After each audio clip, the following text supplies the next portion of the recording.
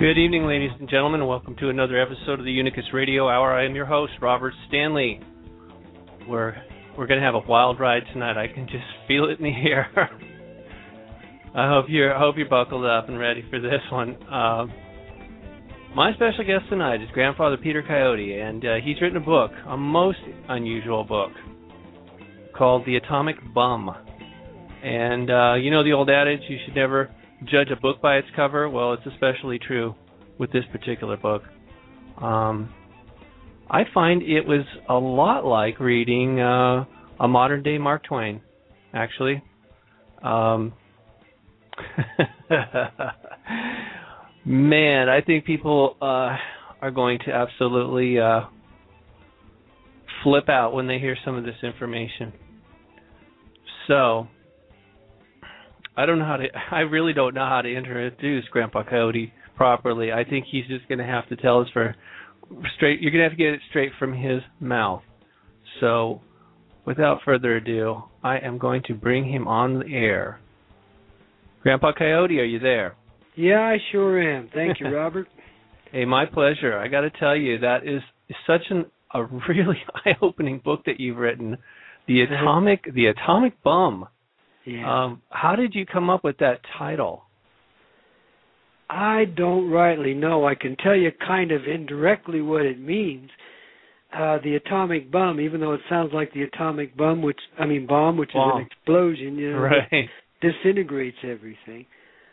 The atomic bum means a hobo with atom-type origins, you know. The original man, Adam, but you call him Atom. A-T-O-M, just like the tiny little proton and neutron spinning around each other. That's the person that I'm talking about in terms of human history. Right. That would be the person that the bum would be. and if I understood it correctly, this character, this so-called atomic bum, was one of the original created beings who then in turn dreams, he and his counterpart, Adam and Eve, dream up the first physical reality as we know it. And so I guess you could say he is the creator of what we call the atomic structure, even though he sees it as a construct or a dream that he and his counterpart are having. Yes. So I got that part right, huh? yeah, that's basically it. So the atomic bum, good dude, he's the good dude in the origin, but he's also all of us. So it's not like he's anything special or unique, because each person that comes, it's just like an atom expanding into matter and creating things from essential thought, from the movement of love. It's just like that, the expansion into humanity. It's just like that. So this dude is like all of us, including Eva, as I prefer to call her. You know that, which there's some origins that in those old legends, biblical and otherwise. There are some essential truths kind of buried down beneath those stories. You know, it's just like all life. There's much more to it than the visible eye can see. So you have to practice a little discernment, or whatever you want to call it, intuition, spiritual function. Well, yeah, I mean, look, so a lot of the information that you put in there is extremely down to earth, but every once in a while, the character, which, you wrote it as a biography of someone, and he's offering up information that I'm not sure how he could have known this, actually, but regardless, it's just fascinating, I mean, so you talk about the separation of some of the originally created beings were human and others were reptilian. You want to explain that to the audience? Well,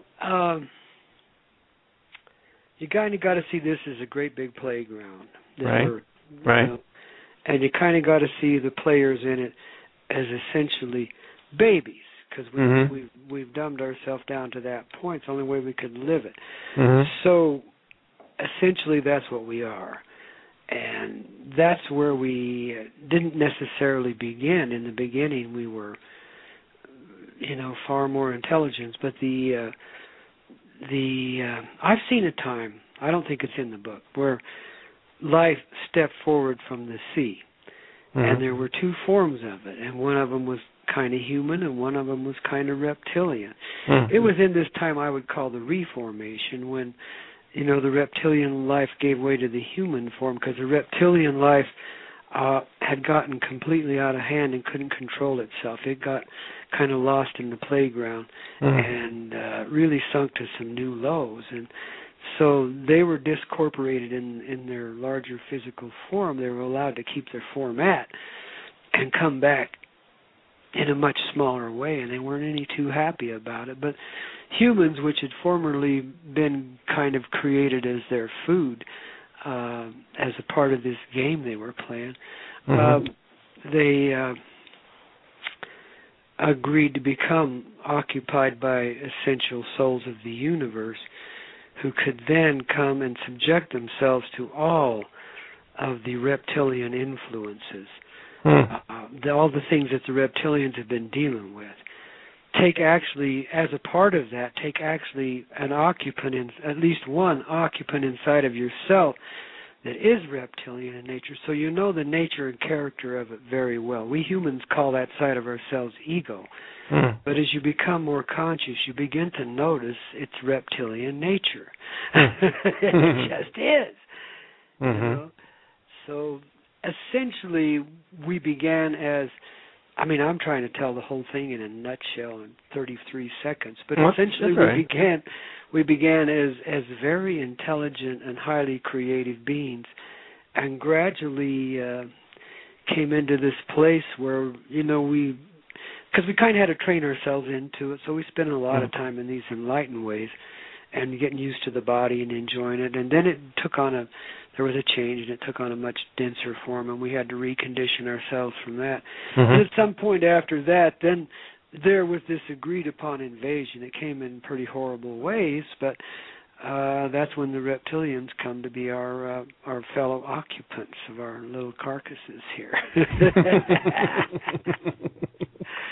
Yeah. Okay. So, like I say, it goes from just completely normal descriptions and conversations to some just amazing things about angels and demons and the interplay that goes on, and how we remain relatively ignorant to these things, and yet we're caught right in the middle of the whole damn thing.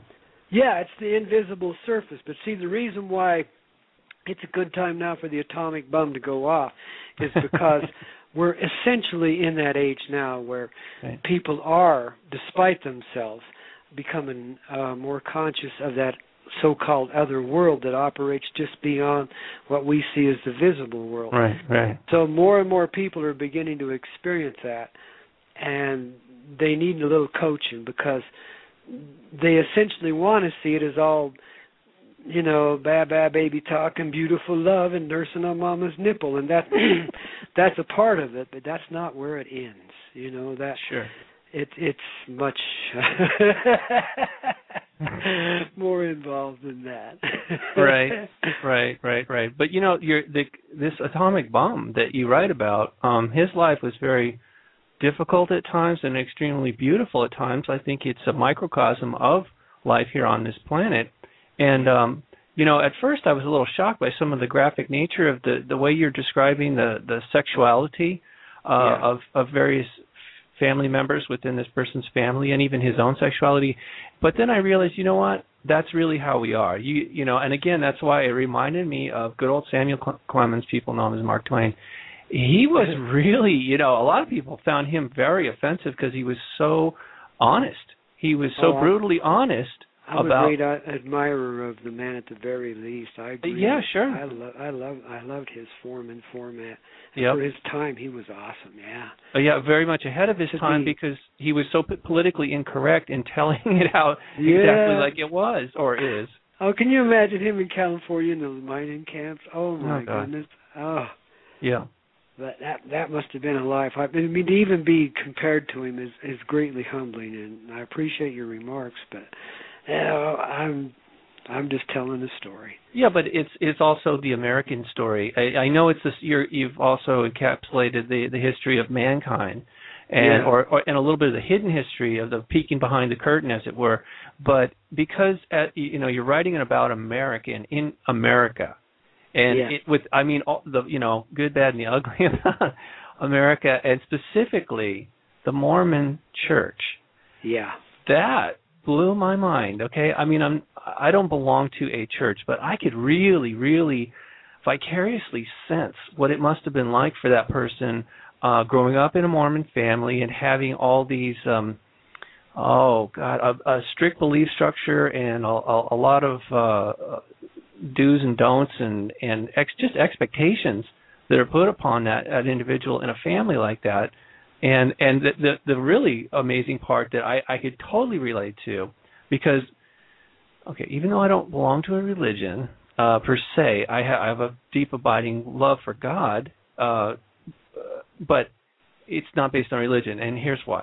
When I was born, my father was a minister at something called Self-Realization Fellowship that was started by a man from India named Paramahansa Yogananda. Uh-huh. And I think I'm going to really upset some people when I say this, but that's not my intention. Okay, I want it to be known. This is the actual truth about that organization. It's a fellowship, yes, but a lot of people think that taking a vow of celibacy is somehow a good or normal thing to do when you enter a church, but it's completely abnormal as a human being to have that kind of everyday intimacy with people and never have any sexual feelings, or let alone act on those feelings.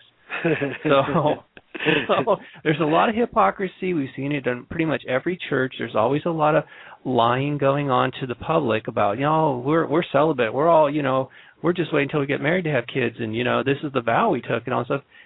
Nothing could be further from the truth, okay? And I'm not going to give out details other than to say that it's pretty much common knowledge amongst the people who devote themselves to that church or fellowship that Paramahansa himself actually had a child out of wedlock, and most of the nuns and the monks were actually getting it on, and there was a lot of gay sex going on, and I mean it was just nothing like what they portrayed themselves to be publicly. And so when I've read the account of the atomic bomb, the old good dude talking about the Mormon Church, sorry, it's not funny, folks. But it did make me chuckle, because I'm like, okay, I've seen this before. Yeah, this makes perfectly good sense. And it's not like you've got the photographic evidence there to prove it, but I know human nature. I've seen this. It happens again and again and again. You repress something like that, or try to suppress something like that, and it actually makes it worse. Yeah, that's when it gets warped. That's when and you can't imagine the world of Utah in the 1950s when I was just a tiny child. Uh-huh. It was weird. Well, I've only been, Peter Coyote, I have only been there once in my lifetime as a young man, and what really flipped me out, okay, the first place I stopped was Lehman Caves. And you know how that thing goes on forever. That's awesome. It is. It's humongous. And yet, from what I understand, there's a lot of things like that within that mountain range, or the flats out there, the salt flats. There's all kinds of things like that no human is ever going to see. But, okay, so after that was my introduction to Utah. And I thought, whoa, this place is incredible. And then, but as we get closer to Salt Lake City, we stop for gas, and this one guy had a hat on, okay? Yeah. And I thought, man, that's a pretty big hat he's wearing. He takes the hat off, and he looked like, well, the movie The Coneheads hadn't come out yet, but that's what he looked like. His whole head was really enormous, and I mean going straight up. And I'm looking, and then I'm starting to look around, and I'm seeing all these other people that have like weird defects and stuff, and then the people I was traveling with, they're like, yeah, these folks interbred too much. And I'm like, oh my God, what could have possibly possessed them to do that? Yeah. So that was my introduction to Utah. Oh, that's one thing I didn't even mention in the book, but there are many genetic anomalies there amongst the humans that you don't see anywhere else. No. I attribute a lot of that, though, to the 1950s atomic bomb testing in Nevada when they used to let that atomic dust come right over. Oh, yeah. Because they wanted to see the effect on a larger population. We were the nearest one. And we were ideally downrange from it at just the right amount, you know. That's true. That's true. And I think that's a big factor, too. But the other factor is, the spirit that goes with that particular cult or religion or whatever you want to call it. Because there is an energy, you know, and it's a very, God forgive me, guys. I love my friends in the Mormon Church and my family as well, because there's many of them. You know, I don't belong to any church myself. I'm a ordained minister, and I believe in the Spirit Wind Church, which basically is life itself and just loving being here. You know what I mean? Yeah. So you worship in your heart, and your place of worship is the sky and earth. I mean, that's your cathedral. That's real simple. Right. So that's my essential core of my being. That's what I am in essence, and that's what I try to live to as human with my frailties and everything. And consider my background, I'm doing pretty damn good. You can't imagine the pressures in a place like that on a child that's essentially a free spirit. At first, you're worthy of it, and you're just looking around going, oh my goodness, you know. I mean, you're tiny, so you really can't think about it in these terms, but you just see, oh, the heaviness of it. You can't imagine. It would just take your breath away if you could feel it. Right. But then you know, and then I mean the facade comes off in a big way. When this kid's only 4 years old. I mean, good grief. Who amongst us can handle that? Not many. But because this guy could step beyond, even as a child, he could step beyond the essential visible world, he was able to deal with it because he could back out of his body and still be in it and be talking to the angels and seeing what's really going on around him and kind of understanding it in a deeper way and seeing that even this, as horrible as it is a created illusion. But at 4 years old, you know, you don't have those kind of thinking capabilities. So it just becomes a numbness, you know? Sure, and I think we need to let the audience, I don't want to give away the entire book, but I kind of think that's what we're here to discuss. So what you're talking about, the character in your book, this individual witnessed or participated indirectly in a ritual murder, is that my understanding? Yeah. And what is that? But it takes place on many different levels, and as this child gets older and begins to deal with this energy that's totally driven him nuts through it. I mean, you can't imagine the emotional swings the poor guy went through. I mean, he has my deepest sympathies, but also my greatest admiration, because that took a lot of grit to get through, just to stay alive and breathe and live day to day like that. You can't imagine. Right. So, you know, I can really appreciate it. But, man, when that darkness slams, it slams. And, this is where what was already kind of like a deep curiosity and beginning to be a little bit of rage, because I had real honest eyes, or the kid did. I mean, I'm talking about my alter ego here, I reckon. But anyway, the kid had real honest eyes.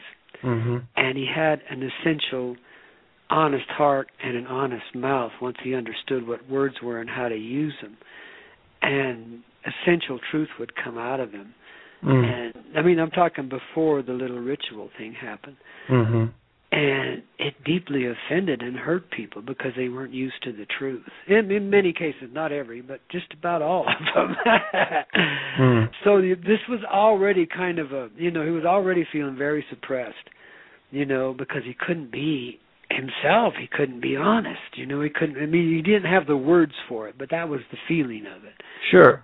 And the community doesn't support that. There isn't a rule within.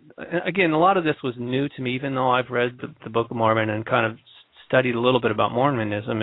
I never would have known unless I read your book, The Atomic Bomb, which is, by the way, available on Amazon.com for anybody who's interested. I just didn't know that there was so much enforced secrecy within the group. It has a traditional roots right to its beginning. There was always And let's preface this by saying this happens in most every religion. Some just worse than others, because some are carrier of different energies than others. Others are just there to help people contain themselves, so on. But yeah, they go deeply dark real quick. But the secret side of it, I mean, the regular members practice great secrecy. They get a name they can't even mention to their partner in the temples, things like that. I mean, you know, secrets that just only you can have, you know. But then beneath that is another level, just like in the government, just like, you know, in every high society kind of organization in the world, there's the shadow side. There's what the energy that's really operating through it that nobody wants to pay attention to. But there it is. And this is when it became visible to this little kid, innocent little kid, relatively. And it just took his head off and covered up his heart, and then he became occupied by a much stronger reptilian energy than most people could endure, you know. And he took it in himself as a form of rage, you know. And so he's lived with that for a mighty long time now. But that rage, you know, took all that he was seeing in truth and honesty and expressing through love and curiosity, took all of that and turned it into this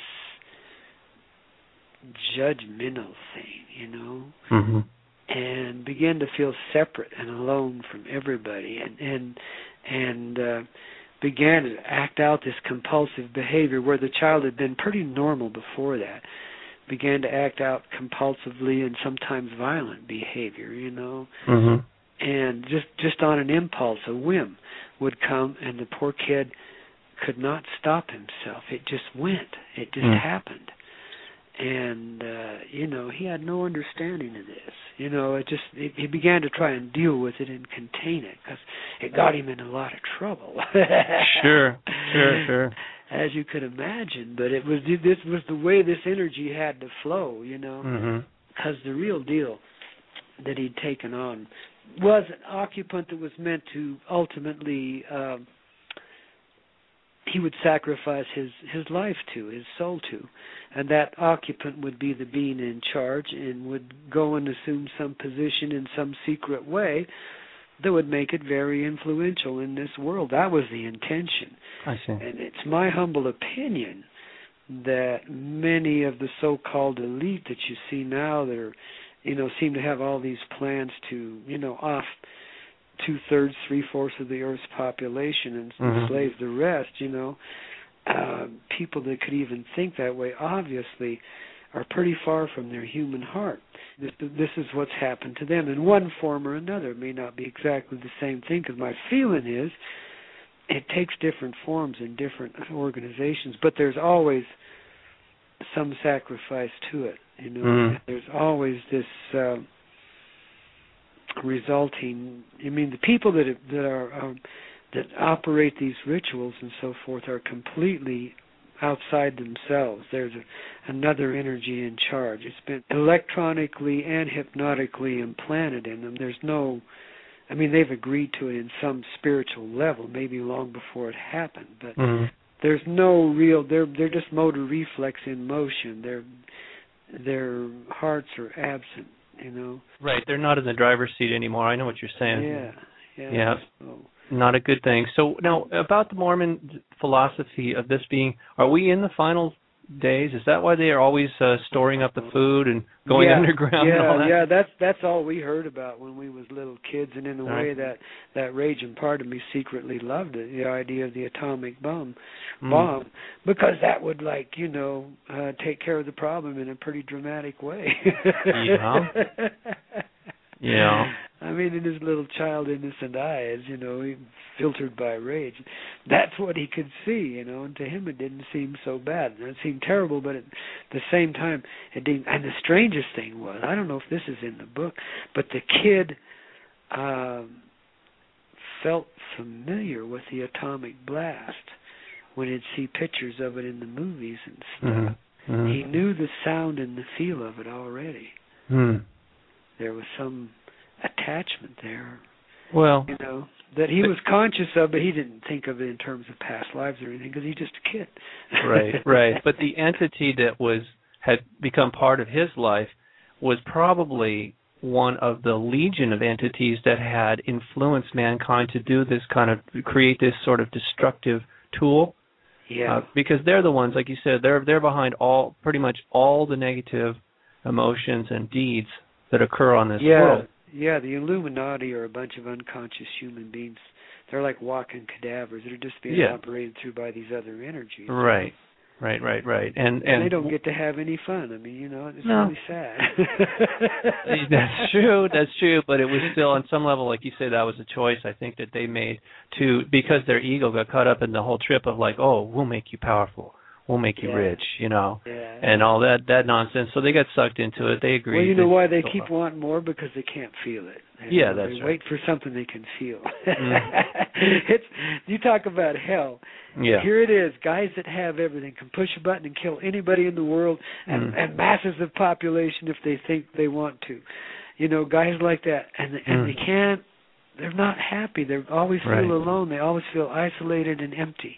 Yeah. And they just can't get enough. They got every luxury and they got nothing. That's hell, baby. It is. That's worse than being in the ghetto and being the poorest person on earth. You know what I mean? Right. Yeah. I used to call them, they got a hole in their soul. But then later as I grew up, I realized, man, some of these people don't even have a soul anymore. They have turned away from the light and the love that is our creator God of this universe. That they've fallen so far into the darkness that they simply do not exist as a soul any longer. They're sort of a shell. They're all they are is this sort of, like you said, like Walking Dead physical body. Trying to find some sort of energy that can replicate the light, and nothing can. Nothing can take the place of the light that is the Father, creator of this particular universe. And that's why I was really blown away when I was reading about your description of this atomic bomb, the way he was having some sort of intuitive psychic knowledge about Joseph Smith, the guy that the original founder of the Mormon Church. And that he was a radiant, glowing being. Now, I've never read this before. I never read on some levels, but see, I've often felt like, again, in religion, you see, artistically anyway, you talk about, they show us anyway that it's represented as a halo. Yeah. And in literature, they talk about the glory of the Lord or the glory of an angel. What they're talking about is the radiant light that is emitted by that being. Yeah. And the only beings that I know that can do that are those entities that are truly tapped into the source of all creativity within this universe. Yeah, and they keep coming around and visiting us in different ways, and sometimes they're pretty warped, They're not all they're not all coming as saints wrapped in purple robes, man. Let me tell you. Right. Well, there's different ways to convey energies. You know what I mean? And so these light beings keep coming back into this life as human beings in very different forms, and not in ways you always recognize, which is probably good because then they can get away with a whole lot more energy work than they can otherwise. Once you're visible, it makes it a little tougher to get away and do things that you know how to do. Right. So now, a very controversial aspect to this whole story, biography of this individual. He was reporting that Joseph Smith apparently was quite a drinker and a womanizer, and I guess he sort of upset a bunch of people, and that may have been one of the reasons he was killed. Yeah. Did you feel that was accurate? Well, yeah, I do. I mean, directly tapped into that life when those segments given me by my great-great-grandmother, because she's the one that lived it. So, but she knew this man intimately, and so she's the one that channeled his essential life story to me. And I guess channel may not be the right word, but conveyed is probably a better, because it just came to me as conscious memory, and I just wrote about it. and it's a life I'm very familiar with in my own way. I'm not saying I was ever having anything to do with that life. Mm-hmm. I mean, as far as being that person, but it's a life that I'm familiar with in the mystical way, in the mystical realms. It's one that I can, I just have some familiarity with. So it's one I know in intimate detail because of that. Between that and what great-grandma conveyed me, then I was able to write somewhat authoritatively about it. But you got to understand, it's in a mystical way. So it doesn't pretend to be a historical representation, even though that's the way it's written. Understood. It's the irony, And now, if you think about it, anybody you've known, a male figure who has been a quote successful preacher, has been what? A womanizer and a drinker. It's a qualification they have to meet in order to obtain such a position. Yeah. So he wasn't too much out of line or out of character for a man in his day. You just couldn't do that openly and visibly and affect as many lives as this. You got to understand, he laid his hands in the early days in those temples. He laid his hands on nearly every woman that walked through the door of his secret little temples. Mm. And they were sworn to secrecy and couldn't talk about it outside of that. And for a lot of them, it was a new and exciting experience because they hadn't known there was anything more than, animal-type breeding. There were some pretty caveman attitudes back then, So, sure. This guy was quite the liberator in that way, especially in a way, in a dark sort of way. Yeah. He came from the light. But you said women remember that they were love and not cattle. Wow. Something along those lines. Because you got to understand, that was the real level of the Mormon Church. That was its purpose back then. And even in my book, I kind of disguise it. But to be quite honest with you, that was what it was there for. It was liberating the energies of the mother, which until that time had been so suppressed, she was almost ready to go away again and not come back, which would have been horrible. So anyways, I'm glad she stuck around, and this guy was able to help in his way. And of course, anytime there's something like that going on in one place, it's going on all over the world in different ways, because there's probably a dozen or so that are doing it. Sure. So these movements tend to go together, and each one has a little part of the energy. And, of course, people get all caught up with it and say it's the only way and blah, blah, blah. Yeah. But, that's, for them, that's what they need, that's what they get. But the ones that are, kind of bright, they carry the energy forward, give it to the next generation. And, it expands. Love expands. And, we've been in a great contraction we call the Dark Ages. Mm-hmm. And we're basically just barely coming out of those now. We're just right on the cusp of beginning that, Mm-hmm. That's what planetary ascension is. It's just basically remembering who we are. And that's the atomic explosion. That's the awareness the atomic bomb creates in his own essential way, and in another way, as sweet as it is, because he could dream into being what he saw there at that gateway, because he could do that, experience that in a real sort of way. It essentially has already happened. And so that atomic explosion is going off, and its effects are rippling throughout the planet and the universe beyond her. You just wouldn't believe how many beings and energies of different natures and ways are here with us, both energetically, physically, and multidimensionally. They've come from all over this universe and many others, because this is the essential mother, this earth, and we're her baby, and she's allowed us to be that, and she's treated us right considering how things have gone here. But you got to remember too that in another way, it's not happening, because we've already kind of undone it. How so? Well, when you go through this gateway, you go back to the beginning of time and you undo the anomaly. Oh. And so then the effect ripples back through time, because time is more like straight up and down, not linear, and so it kind of just comes from the bottom. It's like the Big Bang, kind of up through the generations. I mean, bammo, and here we are still sitting in this one place, this one little segment of time we're in, but suddenly we're aware, and it's like we've been aware forever. So the shock of going from, relatively dark state, the dark ages, the dark person, darkly inhabited beings, rather than the shock of having that change, dramatically and all at once, it does. But because it goes back to the beginning of time to do that beginning, to change that anomaly, then when it comes back to us here in this time frame, because it comes rather quickly, because there is no time, it just, boom, it's there. Because all experience is kind of simultaneous. I know it's weird.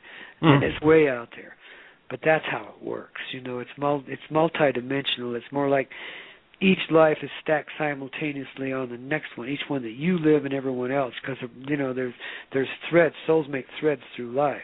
And that's why they call it the tapestry of life, because it's like it's greatly interwoven. And each person is a part of that tapestry, weaving itself through all these lives, which are kind of stacked one on top of another. So they're happening simultaneously.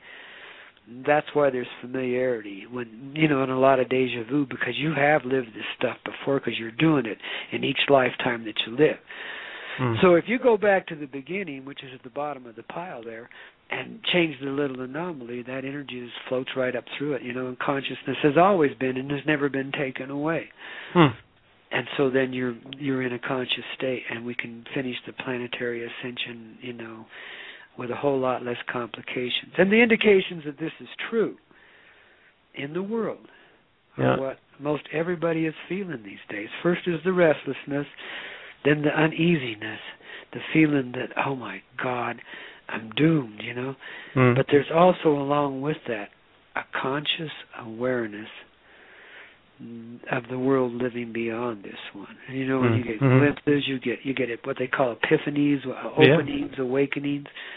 And people are getting more of this every day, and I don't care where they are, if it's the garbage man or the president, There's no escaping it. It's collective consciousness revealing itself once again. I got to interject something here. As you're telling me this, what I'm seeing in my mind, I think you're describing what some people call the Akashic record, and it's collectively all of us. It's our consciousness combined, evolving. God. Now, right? But specifically the record of God's presence here on this world, and all of our deeds and misdeeds here. Now, what you're describing, though, too, about how this sort of it's a fix. I mean, okay, here's what I see as a computer working in computers. Sometimes, let's say you've got a document, right? And then you find that there's an error in the document. So you create, you repair the document, and then you go to save it, and it says there's already one of these documents existing. Do you want to overwrite it? And if you say yes, the old document is now the new document, and everything has just been upgraded or repaired. It's like that. It's sort of like that. Yeah, it is. It is. That's a very good description. I couldn't have said it better myself, man. Well, it's funny because, like I said, I was seeing it real clear in my third eye. Just that my mind's eye was really. Some people do that to me. I know it's not like intentional, but when I'm having a conversation, I'm also seeing like a movie. One of the things I find fascinating about Mormonism is that it so openly accepts the reality that people are living on other worlds, and that's something to strive for.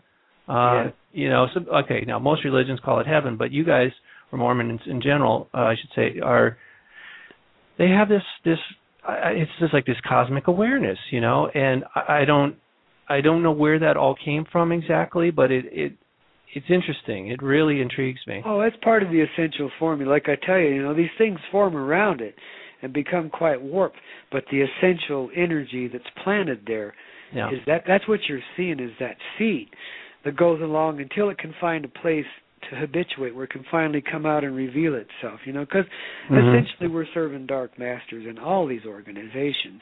Right. But they're serving the light. So the light has to find its way through. It's kind of just like that change in a way, but it's a little trickier business, but sure. It finds its way through. So in all of these religions, I don't care how nutty or how beautiful it is, they all have these little essential energies that they're carrying forward in some way, even if they're the greatest practitioner of lies, which most of them are, that ever existed. There's still that energy. So there can be a lot of genuineness, and that's I think that's what they're carrying through, is that aspect that feels free enough in churches and so forth to let itself free, because it won't do it anywhere else. Monday morning it's kill or be killed, and F.O. baby, get out of my way. yeah. Well, it gives them a place to do it. I think that's awesome. Well, yeah, I understand that, but I also see that part of the cunning of the dark side was to influence us to worship or follow multiple religions and then argue about it. My God's better than your God. It was just another way of dividing and conquering. Shoot each other over them. How ingenious is that, man? They got us totally preoccupied, Yes. And then they started, making us in different sizes and shapes and form and colors. Mm-hmm. And God, we had even more to fight about.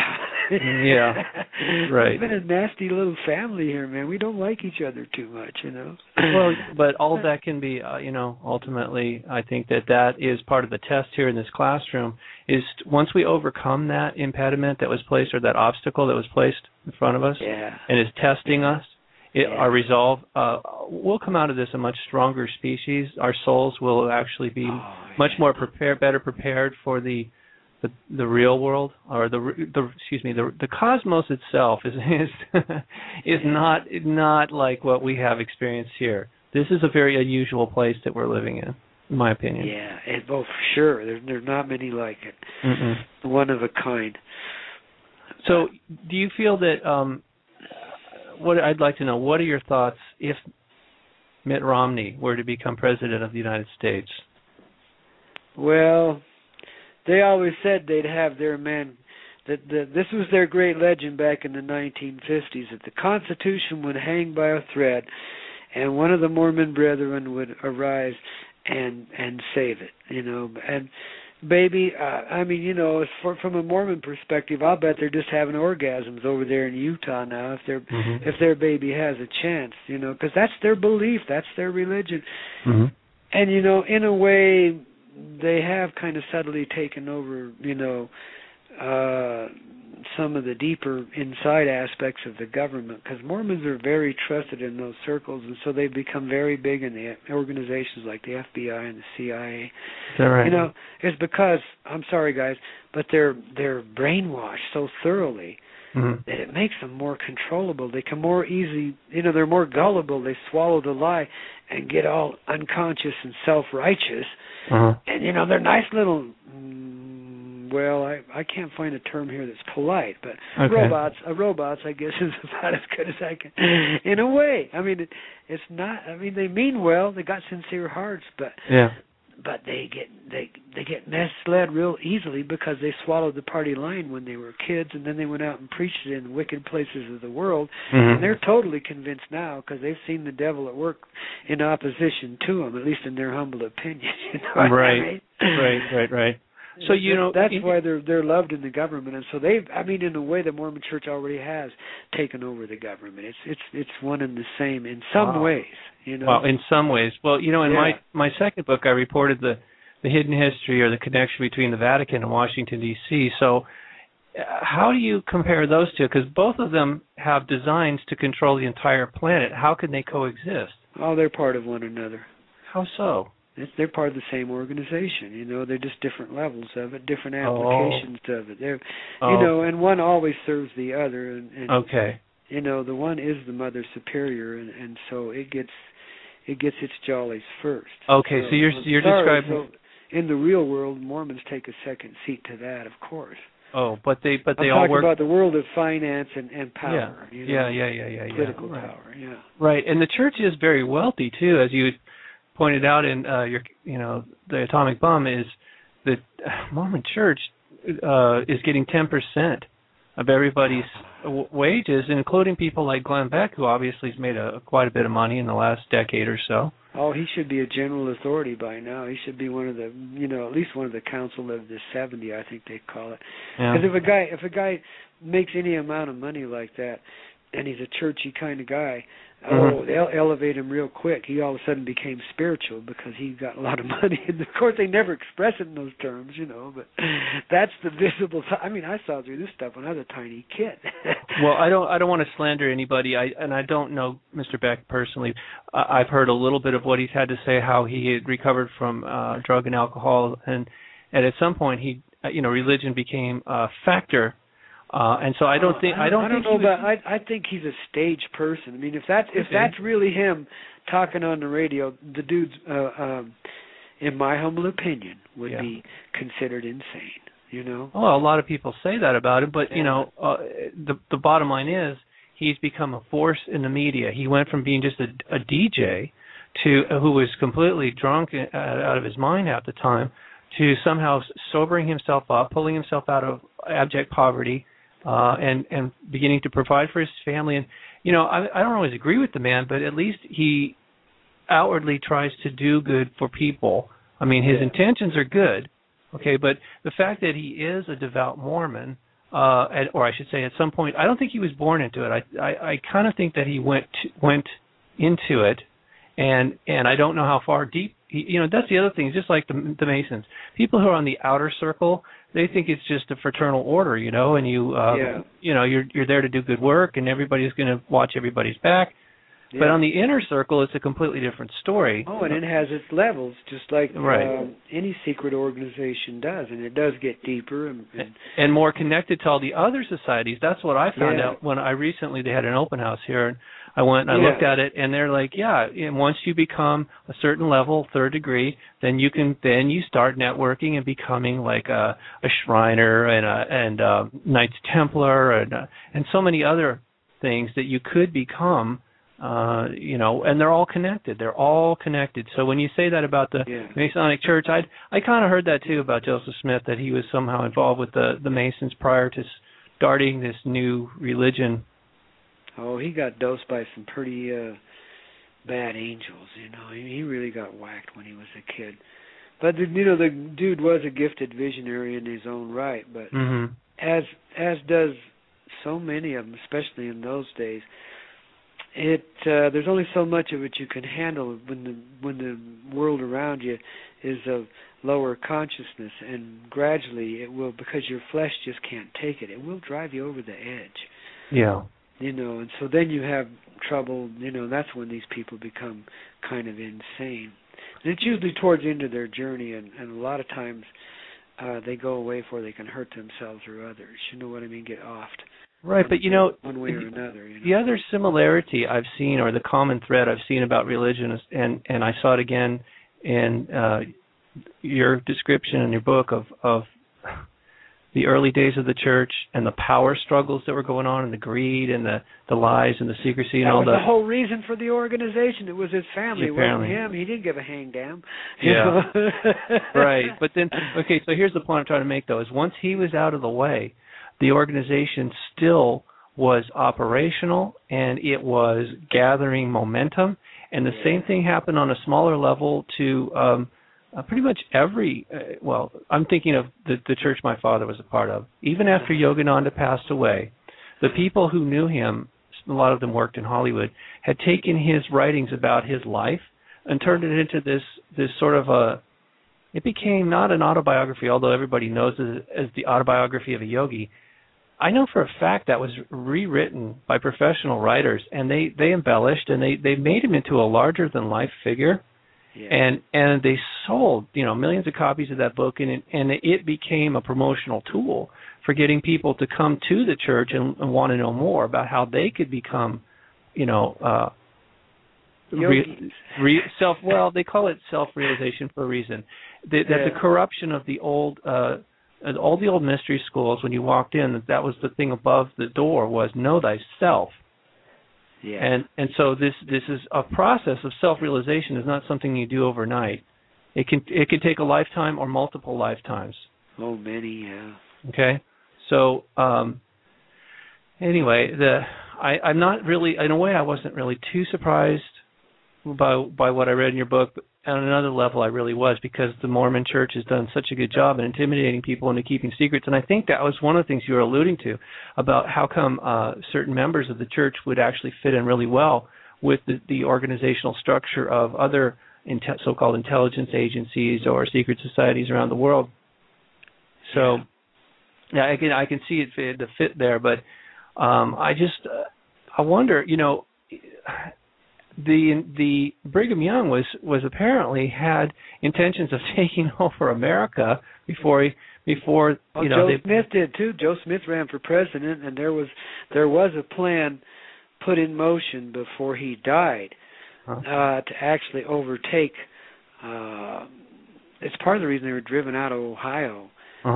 Because he had made some kind of secret war some secret power grab on the U.S. government. I don't remember if it was economic or what. I can't remember the details of the story now, but it is historical. You can find the details. When you're looking into that history, boy, you get a lot of wild stuff because the press was really yellow back then. You know what I mean? Yeah. And vindictive as all get out. So finding truth sometimes can be kind of tricky, but sure, just like it is these days. They wouldn't tell you a true word if they had to. But it did. He did, and they've. That's basically why the Saints had the great vision to move west, because and Joe Smith had that idea too, because he could see that the U.S. government was not going to, let alone the people around him, was not going to leave them alone to practice their so-called religion until he was in a place that was relatively remote from the U.S. government, where they couldn't reach out their long tentacle and grab them. So it was basically a war between the Mormon Church and the U.S. government for quite some time, and then they made some kind of peace treaty way back when. And my feeling is when they ended polygamy, they made some kind of secret. Now this is my opinion. They made some kind of secret agreement with the U.S. government in the background and changed the way they operate, and it became. Because they could do that, then the U.S. government gave them access to things that other organizations might not have. And, they kind of, this is the surface part of it, the more or less political part. They kind of, merged in a way, It's, at the very least, agreed to be willing to cooperate with one another, but because they have common interests, Right. And common membership in more deeper, more secret societies that go on behind even the facade of churches and so forth, and Masonic clubs stuff. Behind that, there's another level or two of just plain old, what I call darkness, but plain old hidden, secret substrata societies that actually are the real thing. The other societies exist, like Masonics and so forth, exist and do wield a certain amount of power, but only because the level beneath them gives it to them. Yeah, they're the front group. They're the facade. They're the ones that are there to take the heat. Yeah, right. What little there might be, because usually they get away with it. Sure. Blatantly, So after reading your book, I was doing a little research on Utah, and it was fascinating to me that some of the oldest human fossil remains on the Earth, were dug up in Utah not that long ago. I think you sent me that. I did. I just read about that. Yeah, 15 million years old in Moab. Yeah. Well, I've seen that area. Now, in visionary terms, I've seen that area when it was more or less tropical. It was a beautiful place. It still is. I can see both when I go out and travel through that country. I can see the ancient tropics, and as well as the beauty of the red rocks that are there now. Right. And that's where the Great Salt Lake came from. It was part of an inland sea. Yeah, Lake Bonneville. Yeah. Yeah, but okay. So those oceans that they extended over to that area, the Native Americans say they call it Turtle Island for a reason, because it rose up out of the ocean over a period of time. Yeah. Things have changed a lot over the years, but one of the things I found fascinating too was that where the Mormons have put their genealogical records underground. Up in the mountain there, yeah. Yeah. The Wasatch, is it? Wasatch, yeah. Yeah, up there, and they buried it so deep it made me wonder. So I did a little more research, and some people say that deep down in there, if you have the correct clearance, you'll see that there's actually alien, reptilian greys, aliens hanging out in that facility. I have heard similar stories, but in my childhood, I have memories of seeing them in the more secret places around Salt Lake City. So that's all I can tell you. I mean, I can draw in myself a direct correlation to those activities and to those beings. Yeah, hell yeah. And let me tell you, in my humble opinion, they're on just about every organization exercises any power in this earth. There is that association at some way, at some level, and that element of control too that goes with it. But some organizations are much more of an operational front for them, and unfortunately, the Mormon Church has been one of them because they really practice some real unique mind control, and they've done a lot of human experimentation. This was the other side of the government's plan, and the merging that I talked about, because then the government had an isolated population upon which to practice brainwashing, and other types of psychological experimentation in a mass scale.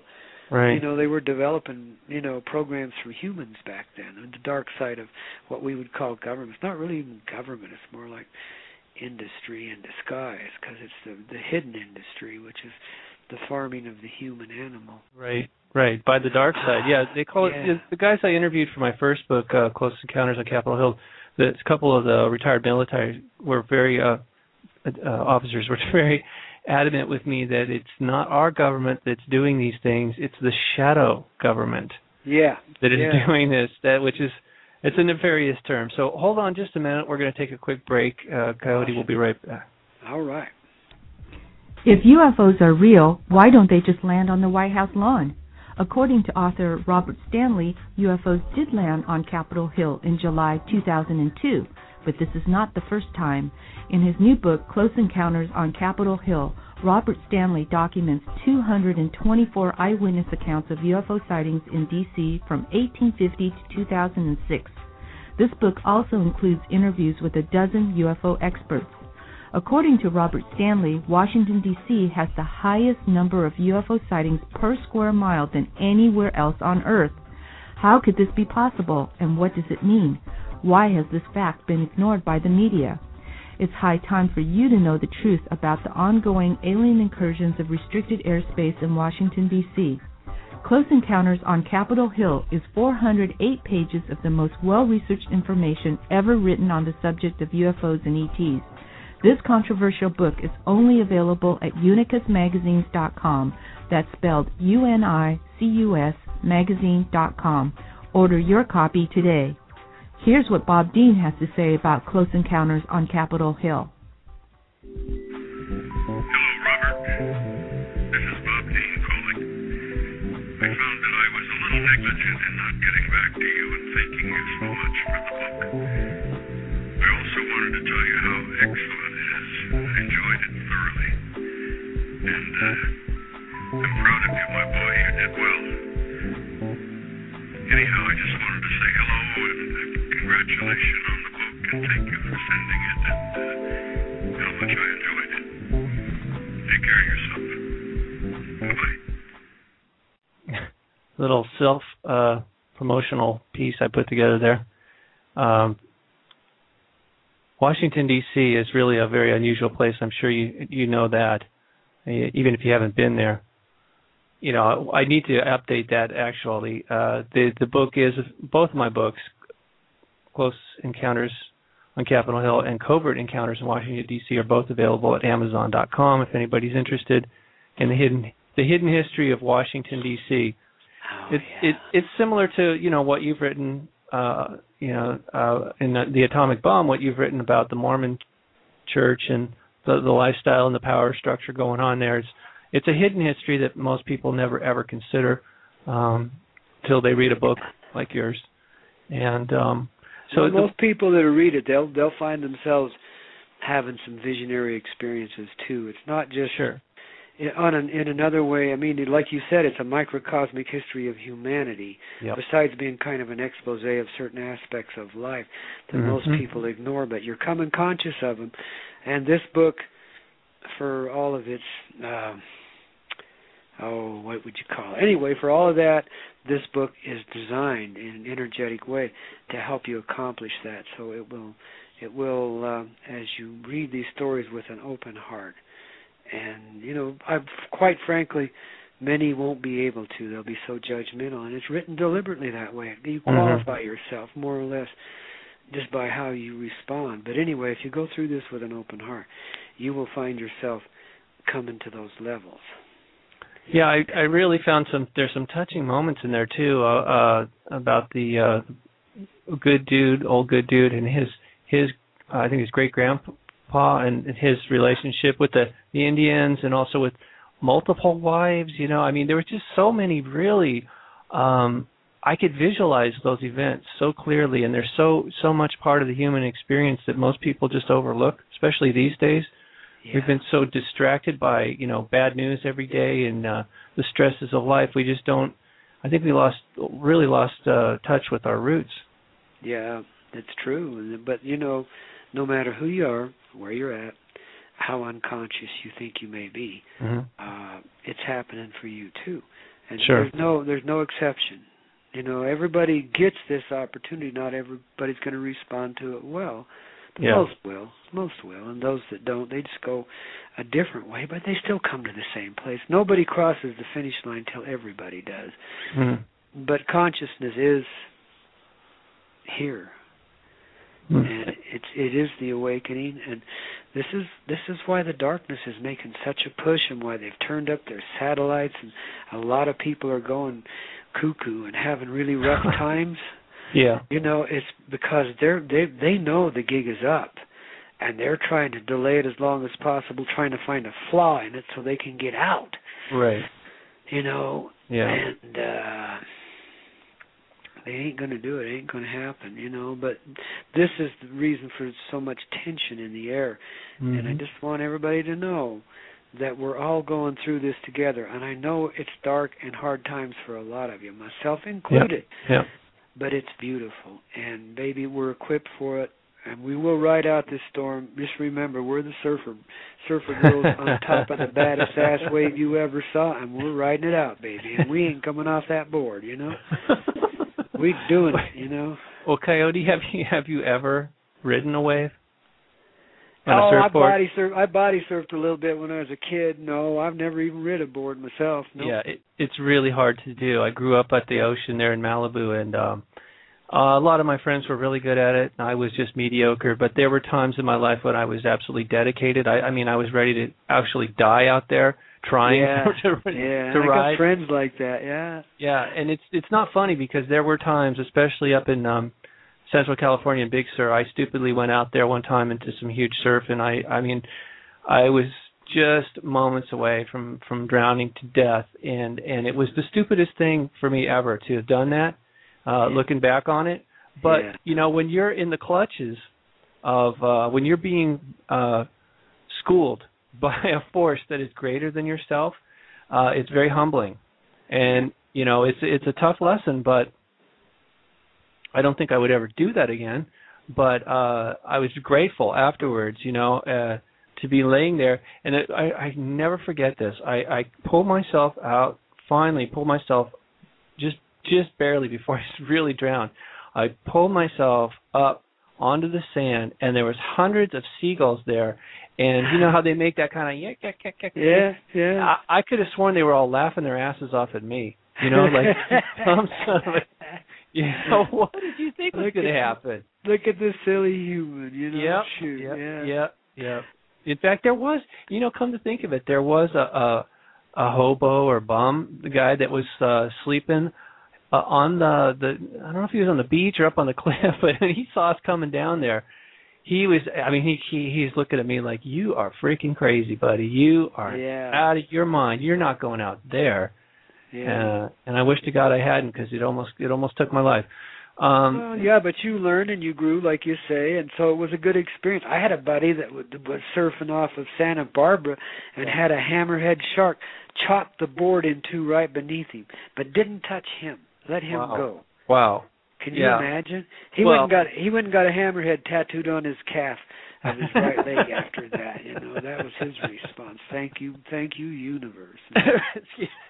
Not fun. Yeah, that's one of the other great dangers of surfing is getting eaten by or maimed by a shark. And where I was up there in Northern California, central northern, whatever, there's a lot of shark attacks in that water, and so there was a reason there was nobody out, just me and God. And believe me, I was praying to God at that point. Just let me live through this. I'll never do this again. So it's really not a good idea. You got to respect. You got to respect the ocean or the cosmos. There are so many forces greater than us, and yet, like you're saying too, I have to admit, it's a trick. We've been taught to be powerless. I think part of the reason why persons that are searching have so many brushes with death is because they're trying to help us remember that we have this power, that we are creator as well as creation. Right. We're a little of both, and so if we can open and be honest with ourselves in some way, change the magnetic center of self so that you flow, between the worlds. Guess what? We just created the worlds. It's that consciousness thing. Right. But I think that's why we have those experiences, because, it's part of our awakening. Well, it's part of the lesson plan too. I think of it this way: that we're in a classroom, and the reason anybody goes to class is so you can better prepare yourself for the real world. So when you go out there, you have some skill, or at least you're a little bit better prepared. Because seasoned. Yeah, a little bit. Yeah, so because I think what you're describing is that once we graduate from here, we will go on as little gods to create other universes or cosmoses from our own energy, our own consciousness will go out and actually create things that right now almost seem impossible, based on the classroom here. Well, actually, we're creating what we're living in. We really are. That's true too. It's a mutual effort. We're already doing it. Right. It's just becoming conscious of that, and then you have a whole different look at creation and what it really is and what it means. Mm-hmm. And the truth is, it's just experience. We love it. Yeah, sure. Because we're still those cosmic little star beings. Remember that book you just sent me? Oh, that was so good. It matched so many of my old visions that I've seen. Yeah, the Enlightenment. But the Enlightenment. It's up on my website. That's I guess I should tell people in the audience. I don't make it too clear, but when you go to unicusmagazine.com, it's spelled UNICUS magazine.com. At the top is a banner. It says "Know Thyself." We were just talking about that. The Mystery School. Okay, so if you click on the banner that says Know Thyself, you're going to get links up there that are free information that is designed to help you know yourself better, including a book that we're discussing now, a very small book with a big message, and it's called The Enlightenment. And it's a quick read, but it'll stick with you for the rest of your life and maybe beyond this life. So I highly recommend that. That's got my endorsement too, brother. I endorse that one too. That's good. Yeah, and funny thing is, Coyote, I don't know who sent that to me. Because I got deluged with. Lately, I've been doing a lot of work in the media and stuff, and hundreds of people have been contacting me from all the world, sending me emails about somebody sent me that book. I don't remember who it was. So if you're listening to the show, thank you for sending that book, The Enlightenment. I put it out there for other people to read, and I hope they do that. But getting back real quick to the whole surfing thing, it can be the most horrible experience in your life. You feel like you're dying. Yep. Or it can be the most wonderful experience in your life where you feel like you're literally flying, but on your own power. It's just not exactly yours. What's happened is you're tapping into a cosmic force, and you're channeling that, and you're one with that force. And when you really, on the flip side now, I'm going to tell you a little story about when I was first getting into it, and down at the beach where I grew up there at Malibu, at Zuma. And the waves were really, really perfectly hollow that day. which makes it harder to work with them. But once you get in there, there's something that we call the tube, and it's just a way that the energy kind of forms in this vortex.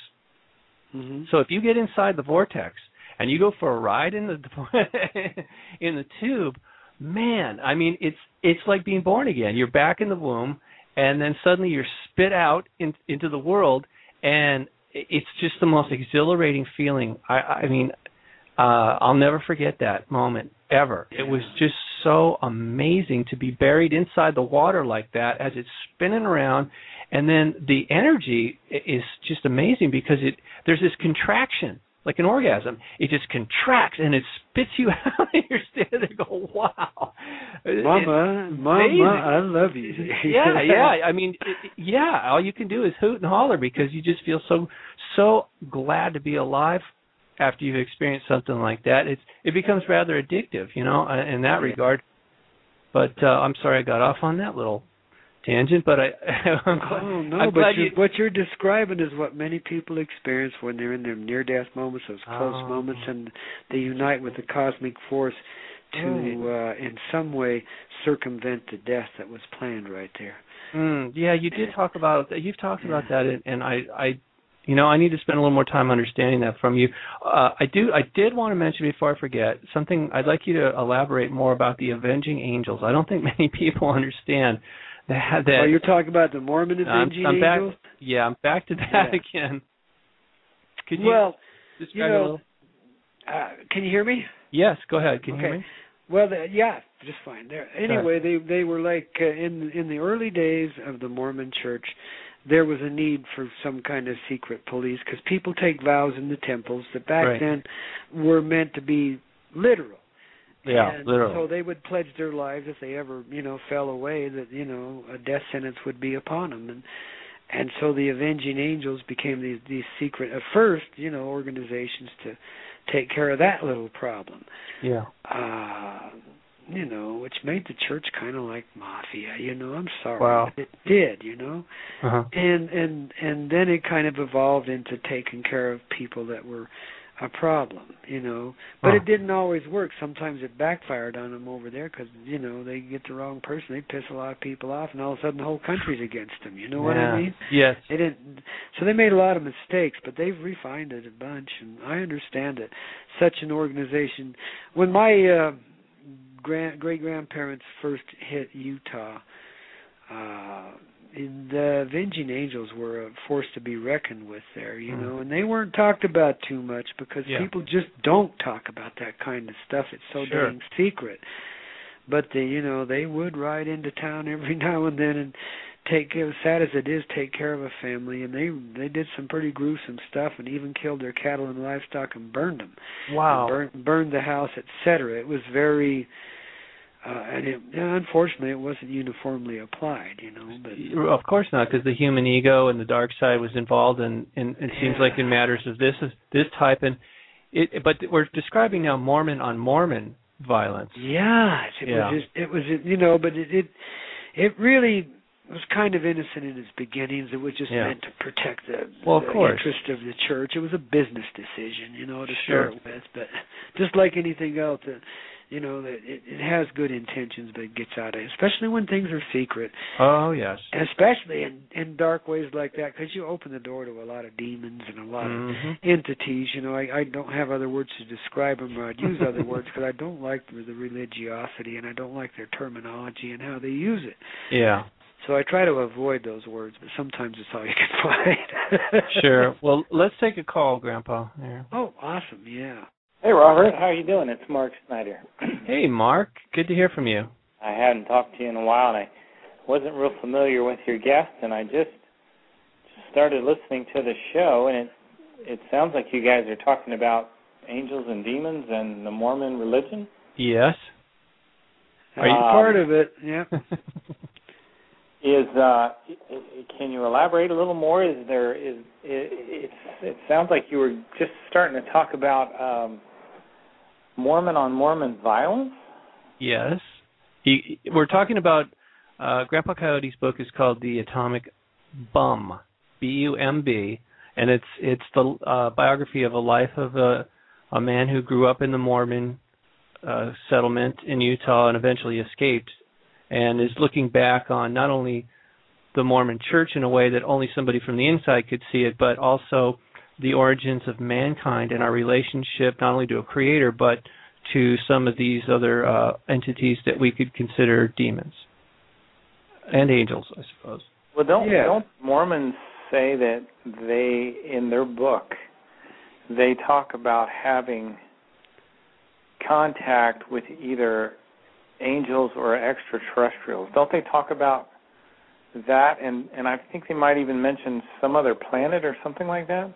Oh, more than one, yeah. Oh, yeah. Mormons they got this planet Kolob that they think is their origins, but their ultimate theory for human beings in general is that we're here practicing to become gods, and ultimately, if you do all the right things and you pay all the right tithes and cross your T's and dot your I's, that you get to be a god and go out there and make your own little planets and procreate to your heart's content, and do it in the old-fashioned way with many wives.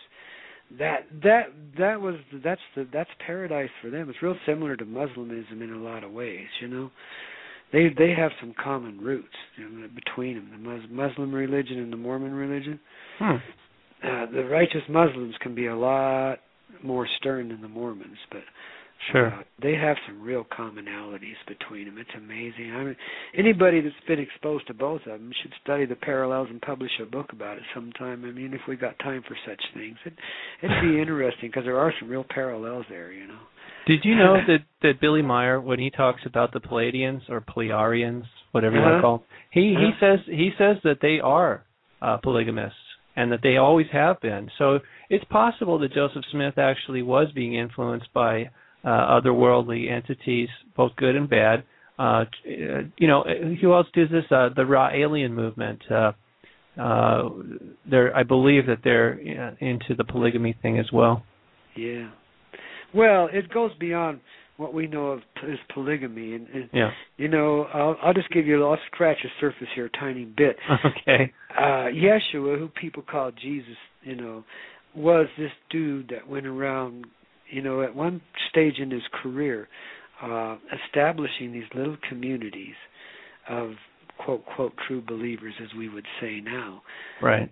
But these were folks that were so in love, that could so experience one another, that they were almost the same human being.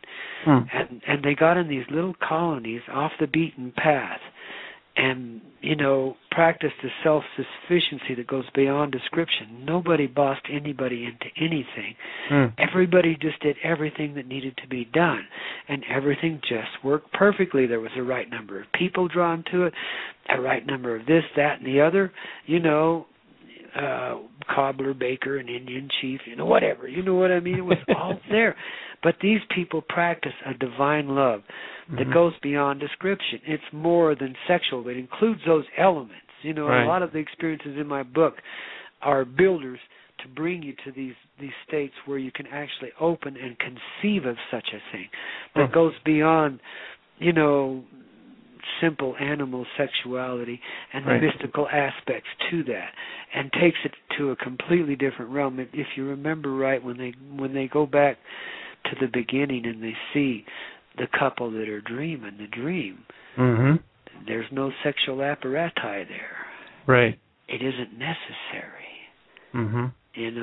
Our unions are on a much different level, in a much different way, though I kind of think the apparati goes along with it to a certain extent, because there's something about us that doesn't want to let go of that aspect of the toy nature and the toy dolls that we built for ourselves to live in. In this matrix, the one we dreamed up, the one we created here, is different than that one where we need to express ourselves energetically differently.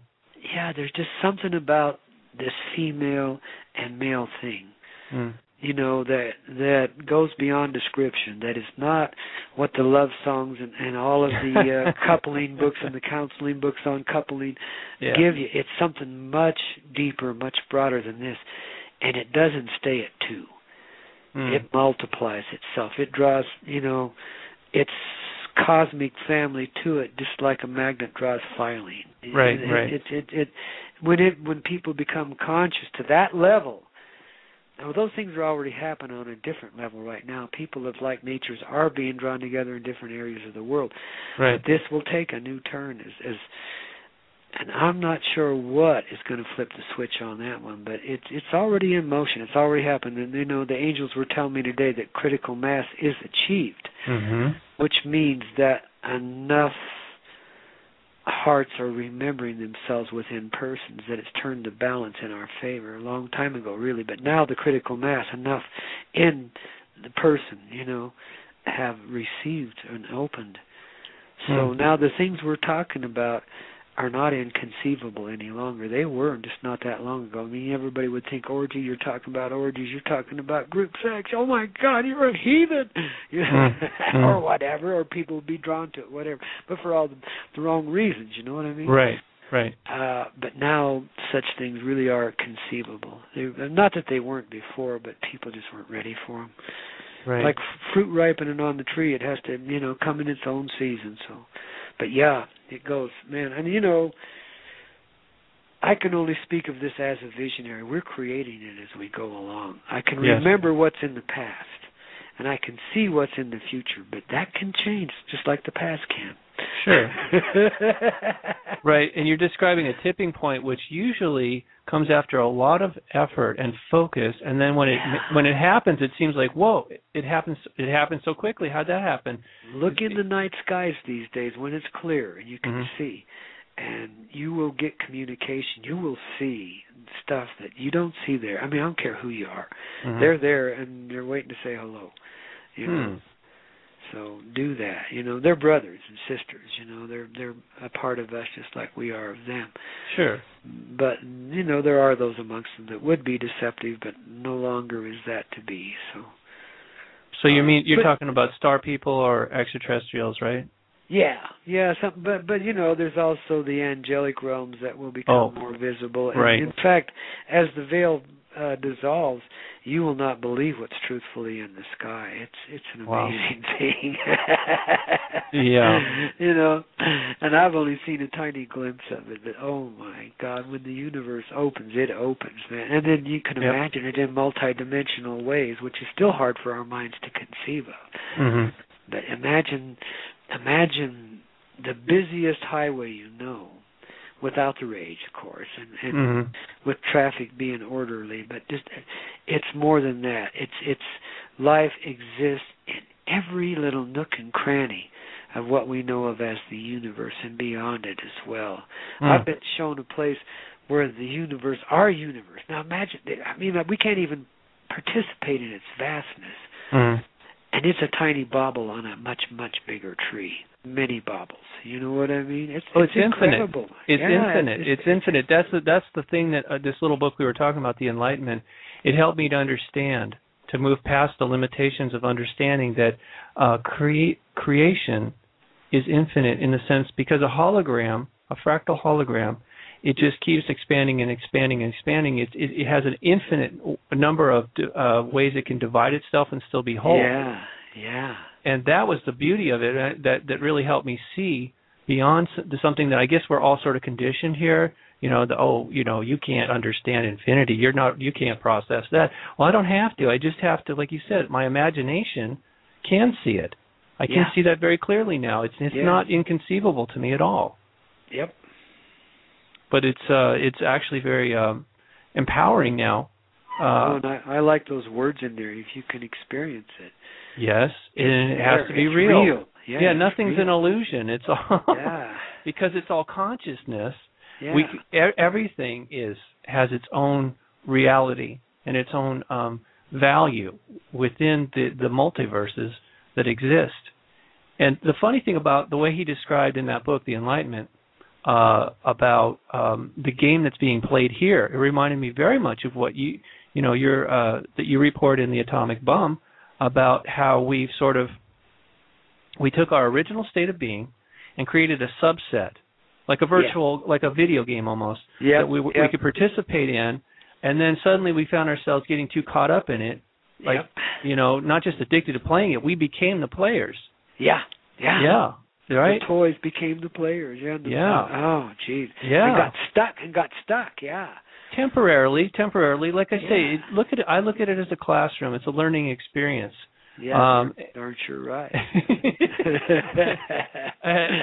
But imagine, once we move beyond this, how much stronger and smarter we'll be and more prepared to go off and create as gods, little g gods. Our own universes full of other life forms, and the games will go on. It just won't be quite like this one. Yeah. There would be there's no point to that. It's already been done. No, but I think, what you're talking about is simply an expansion of what we're already doing. I mean, we're already these creative parts of creation. Mm-hmm. Just by living in this dream, Right.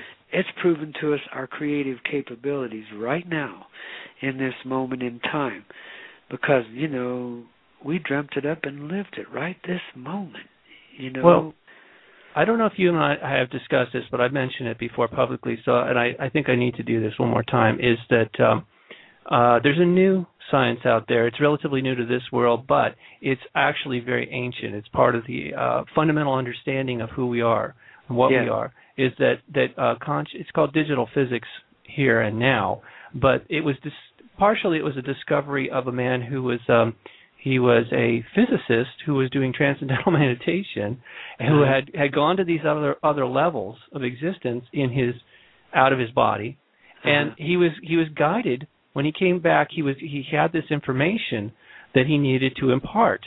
Okay, so he did it in such a way that it was not only just what we might term spiritual, it was also scientific. There was a blending there.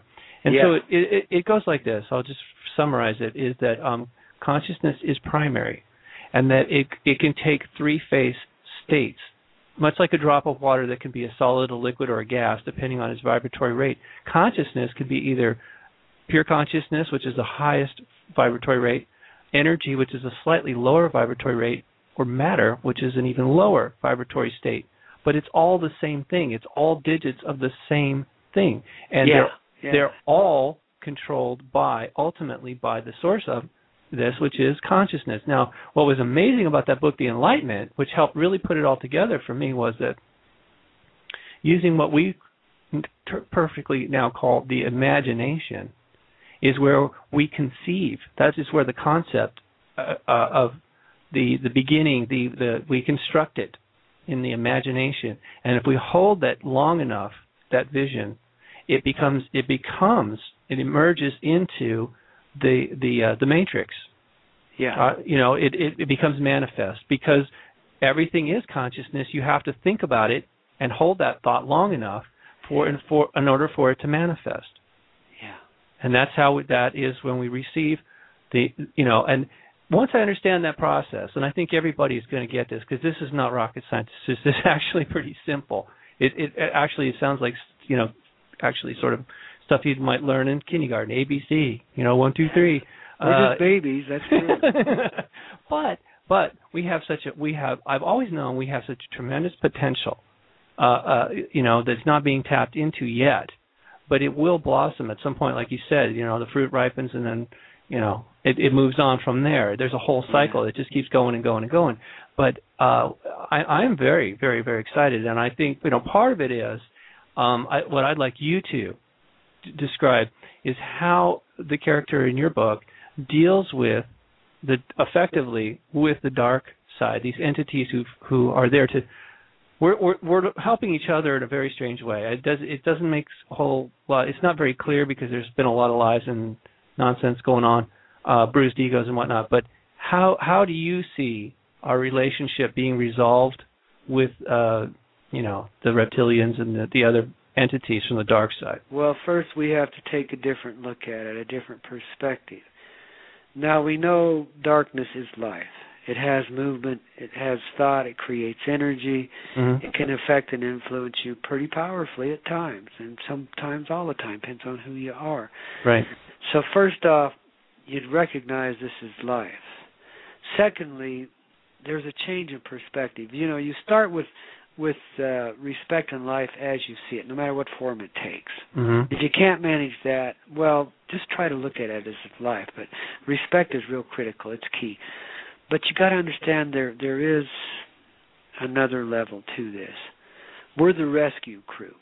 We are soul brothers with these things we call reptilians, demons, and darkness. These are like our alter egos. They're like we're like one way, they're like the other, but we are the same. We're the same family. We're even of the same essential spirit, and so forth. Right. So because of our closeness with connection with this that is so hates us and so wants to control and obliterate us and so forth, that's really out of its mind in a way. You understand that we have come to help them remember and let go of this foolish darkness and these foolish ways, and remember and be in the heart once again, and then we as children go back to the playground and get to have fun instead of all this serious heavy bullshit that we're going through now. Right. So that's essentially the formula and the way we do this is by continuing our inner journey. And when we deal with the darkness, and baby, I tell you, I have as difficult a time with it as anybody does. Sure. Even still, I mean, some good levels, but you always come back to the primary basics. And, you just keep, awakening, being this love. You focus inside. You feel the energy in the palms of your hands in the middle of your forehead, and you just become aware and awaken, and you let the busyness in the mind, you just kind of let it flow by, settle down, and little by little you become, and sometimes not little, sometimes it's huge leaps, but you get the light inside, the love, you begin to feel and experience and know it, and as you do, so does this darkness that's within you, this ego, whatever you want to call it, and whatever other entities have attached to you as well, because sometimes there's a lot more than one. But it just depends on who you are and where you're at and how much you've agreed to carry before you came here.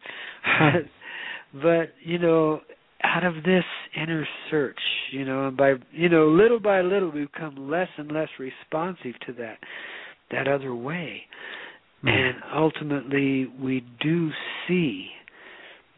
come to that moment where we see this as ourselves. We remember the moment when life walked out of the ocean side by side, and we weren't divided. We were reptile and human too.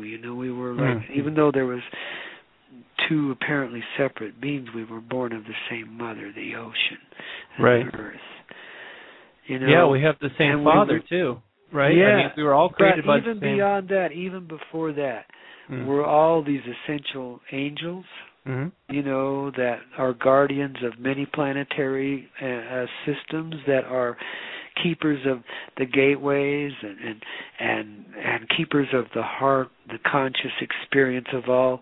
I mean, some of us are archivists. I mean, we're incredible and amazing, special. So every human that is alive now, all 7.5, 8 billion of us, whatever there is an essential part of creation and creator. We're like the cells that make up the body that is creator, which is mother, which is what gives birth and life, you know what I mean? That we're changing the way we're doing things. So, even these cycles of birth and death are going away, Our consciousness rises to such a state that we're no longer living in stages of separation. All life is love. And it returns to that harmonious state, where it's always been. And nothing's hurting anybody, and nobody's suffering agonies. These are something we've invented, but we're letting them go now. But that's essentially how we deal with that darkness. Now, in the world, same way. You send these people in these positions of power that are committing such heinous acts or, and working against us right and left, send them some of this energy you feel as you're in these enlightened ways. Group together in small groups and share energy and join in little circles and join your energy and project it to these souls. all across the earth in positions of, financial and governmental authority, and the shadow figures beyond them and so forth. And this way we liberate them, we set them free, we provide that opportunity. They can't help it. Guess what? If you've been dead, the living dead, and you've been operated through forever and a day, and you didn't even know you had a conscious heart, let alone a soul presence or a being person inside, all of a sudden that starts becoming apparent to you. Mm-hmm. There's a change of ways, a change of heart. Right. And in this way, we don't have to punish any criminals, take them to trial or so forth. They purify themselves right along with the rest of us, because they only represent elements that are inside of each of us anyway. They're the culmination of those elements. So this is how we reform the darkness inside and the darkness outside in the same way.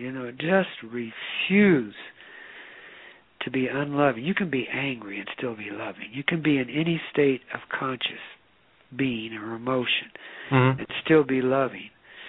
And, this is when the gateways begin to open. And we begin to see. And this is where we're really at. The anxiety, the tension we're going through right now isn't just letting go of the past, of the what we've known. Because it's like it somehow feels fixed to us. And there's a part that just doesn't want to let it go. There's a sentimentality involved. I think there's a certain degree of fear of what comes after this, because they're not real certain. So visualize it. Let us create it together. Let's practice these communions, with one another first. Let's go to these places together. We don't have to be gathered in person for that to happen. Just put your consciousness out there and envision the world as you would as your heart would have it, and that vision will be joined by a whole bunch of others. And this is the way we create it. And it don't matter how many restrictions you have, or how unconscious you are, or how alive you may feel. Everybody adds to this present just as the presence adds to us. Right. And this is how we change it. Yeah. It's not by. Outer activity can be reflective of that, and I think we should, at one point, take to the streets, but only out of joy. Right. Yeah. Protesting and anger doesn't really resolve anything. It just makes it really turns a lot of people off. There's some things you do have to protest. Oh, of course you do. Of course you do. Just like you would inside yourself. You know what I mean? Right. So there's a place for that. I loved it in the 70s. Of course, I was a little more radical then. Yeah, but there was also a feeling of brotherhood and peace. What I'm seeing now with these Occupy Wall Street movements is that it wasn't a grassroots thing, that it was very much orchestrated, and that there isn't really any alternative solutions. It's just a lot of negative energy just saying, this sucks. And that's not got to be ventilated somewhere. That doesn't mean it's bad. It's got to be ventilated, and the authorities should have stood by and let them do it. Long as they weren't, and quit putting their stupid plants in there to make violence. Just they should have just let them do it. Well, yeah, but some of those guys, like you say, they were agent provocateurs that were going in there and messing it up. There was rapes and a lot of people just being ridiculous, like defecating on cop cars, and it is just stupid stuff. It kind of messes the whole thing up. Well, yeah, but there's always the idiots. We were talking about the Rainbow Children today, and the Rainbow Family, which is, quite a unique organization and has carried forth some pretty good energy for a number of years. But, the comment was, well, if you got the rainbows, you got to take the drainbows too. Because there are the downers, and it goes with any movement. But I understand these people are in desperate need of some intelligent and creative love being manifest for themselves. Else they wouldn't be acting out in this way, no matter how much money somebody paid them to do it. That's or true. How crazy they are. Either way, because to me, one's as crazy as the other. You get paid to do it, you're nuts. If you do it without being paid, you're even nuttier. What's the point? It doesn't make any sense. Look, I'm just saying, for me, there's no attraction there. What I was doing was I initiated something called the Soul Light Project, which is very much what you're talking about, and I did it. I offered it up for days, like the end of the Mayan calendar, allegedly, August 28th, and also again on November 11th. I was giving people guided visualizations on ways that they could project their soul light to aid the evolution of our species and the planetary system of Sun, Earth, Moon. And, you know, actually that wasn't my idea, Coyote. That was something I asked of my father, who I guess he lives in. He's just in a light, okay? I don't know exactly where it is, okay? Some people call it heaven, I guess. But anyway, the guy that I told you about, the radiant being, I asked him, you know, what can we do to help ourselves? And he says, well, you know, work together like this. And it seemed pretty straightforward, so I put it out there. But I also knew that those were only 2 events this year that we could participate in, and it was really very powerful. The first time I did it, I don't know, really, I haven't heard back from enough people yet to know how effective it was. I know for me personally, the first time I did it, I woke up before dawn and I was waiting for the sun to rise, and I started my visualization of sending light to Washington, D.C. and Rome and London, and I was like, something inside me I had an awareness like, oh, my father is a radiant being, so I must be a son of light. And as I had that thought, it just like my whole body be sort of like just switched like a flame on, just poof, like that, you know, and I was engulfed in this energy for a few seconds, and it really kind of freaked me out because I wasn't expecting that, you know, and I'm not in a bad way, but it was really touching too, because I suddenly had a realization of who I am and what I'm doing here, and it was profound, and I just hope I wasn't the only one that had that awareness that day. But so I guess I'm just trying to say I agree with what you're saying, and I think next year is going to be probably a lot of the tipping point. A lot of people have been anticipating not that there'll be destruction of the earth, but simply the old way of life will come to a close, and a new way of life will begin. Remember what happened to the dinosaurs? They got stuck in the mud. And they got too big and too brutal and fought too much amongst themselves and pretty much did themselves in. You know, that's essentially what the darkness is replicating now. They've become the dinosaur that's about to topple, really. It's gonna just don't be underneath it when it falls.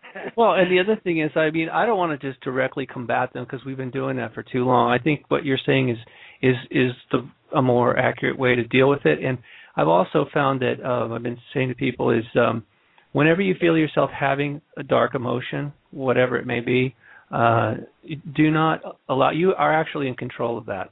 And once you realize that every time you have one of us has a negative emotion in ourselves, it's actually feeding those that are still stuck on the dark side.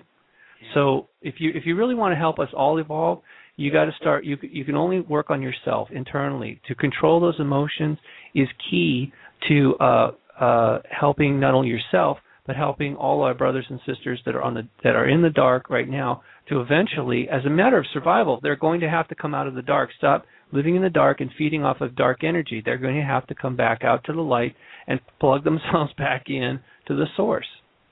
Yeah. Well, this feeding thing, you just touched on a key thing there. Go ahead. It's realizing that you don't need to feed. You know, that you really don't, that there's no need or necessity. You are living energy of love. You're creative and expansive. You don't need to feed. But see, first you have to get them to question the emptiness. Now, how do you do that?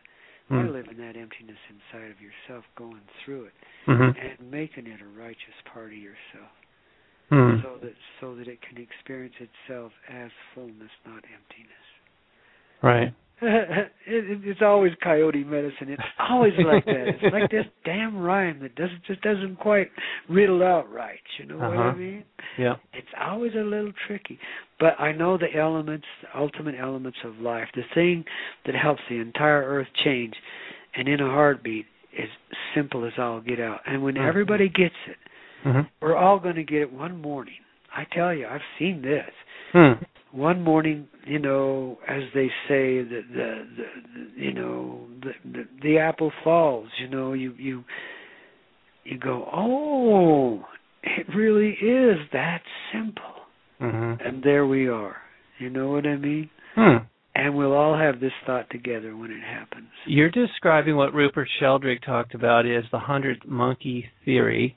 That happened August 28th, 1994, I think it was. Yeah. The August 28th is a real special day. It's the day of the 100th heart. Oh. That's the 100th monkey of the story you were just telling. That's the 100th monkey. When the 100th heart opened up in a singular generation of time, then the ascension was pretty much assured, and then it's just a matter of going through the motions.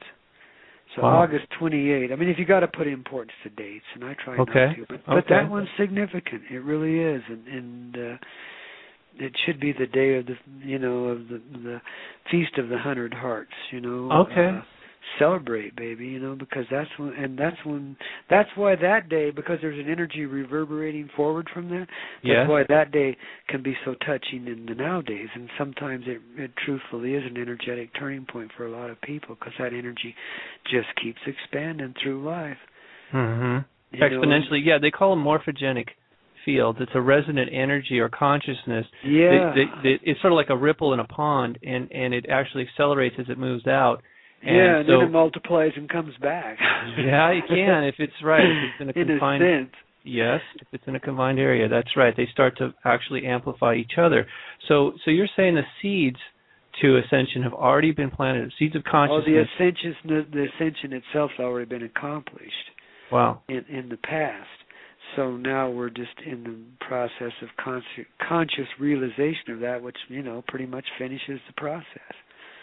Like any seed, though, it has to go to fruition and ultimately bear fruit, and that's what you're saying, is that we're coming up on the harvest. This is the harvest.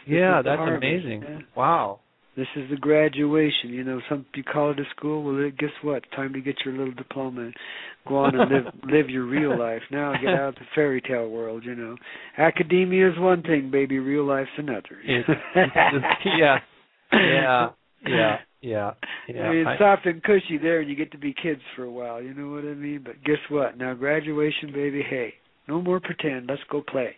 Yeah. Let's have some good fun on the fields of life. But it is. It truthfully is. If it wasn't, you and I wouldn't be having such conversations right now. There wouldn't even be a book called The Atomic Bomb or The Enlightenment or any of these other instruments that are so vitally helping awaken others. You know what I mean? Yeah, I just found another one today, so-called by accident, maybe call it a synchronicity, it's appropriately titled Know Thyself. And it's based on really ancient teachings from India and other parts of the world. And it's a compilation. And, I mean, I've only been able to just peek inside there today, but it fit perfectly in my special university, the Unicus University there. When you go to the website and click on Know Thyself, now the first link is a book called Know Thyself. And if I read that book, will you give me a mail-order diploma?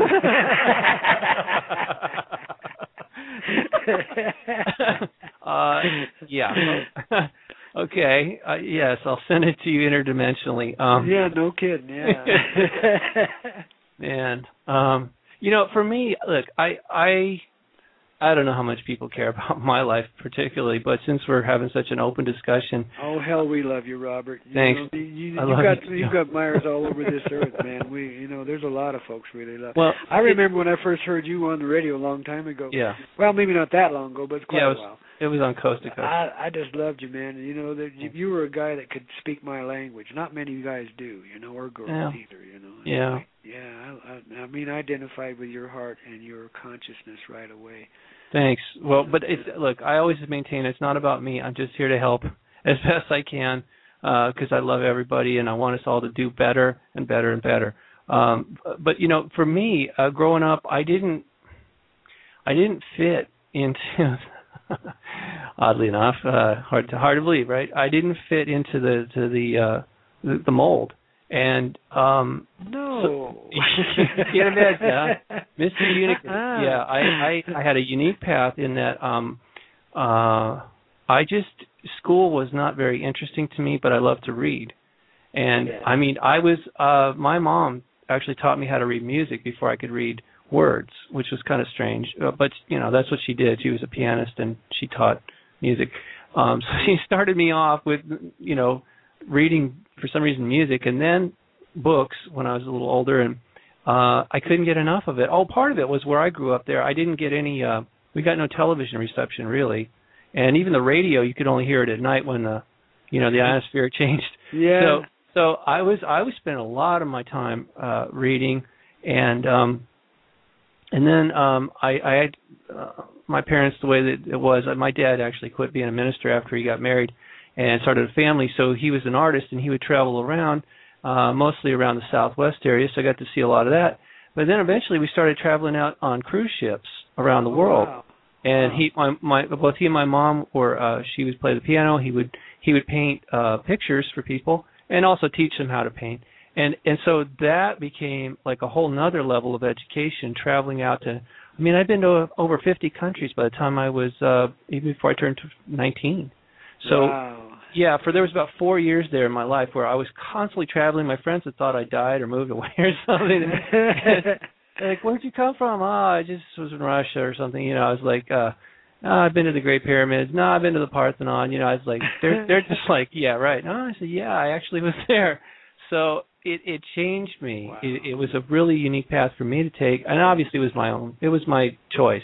I think on a much higher level. But what I'm trying to say is that I've had access to information that you can't get in the normal school setting.